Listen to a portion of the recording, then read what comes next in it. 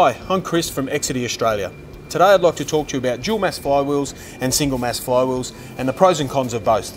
There's a lot of talk in the industry about which one's best for the vehicle, and we'll just break them down into the pros and cons of both, or the advantages and disadvantages of each.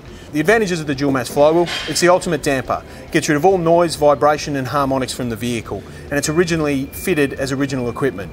The disadvantages with the dual mass flywheel though is it's very hard to test, to work out whether or not it's in a serviceable condition when you replace the clutch. It's also impossible to machine, so it can be a costly exercise when replacing the dual mass flywheel and a clutch kit. On the other hand, we brought out the single mass flywheel, which was a conversion kit for the dual mass. The advantages of the single mass flywheel is that when you're replacing the clutch and you put a single mass flywheel in, the next time that clutch needs to be replaced, you only have to worry about machining the flywheel and replacing the clutch kit. It's also slightly cheaper when replacing this version to go into the vehicle. Slight disadvantages with the SMF flywheel: in some instances, because you're going away from this true damper, in some vehicles, in some instances, you may have noise or vibration transmitted through the vehicle.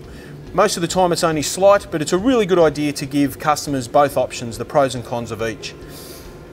A couple of good resources on our website to check out is TechNote 47. That goes through both of these systems in detail to give you a bit of an understanding of which one's best for the owner, and also a damper technology video on our website which talks about dual mass flywheels, but also the clutch plates that we do put into these clutch kits for the single mass conversion to get rid of noise, vibration and harmonics. Thank you.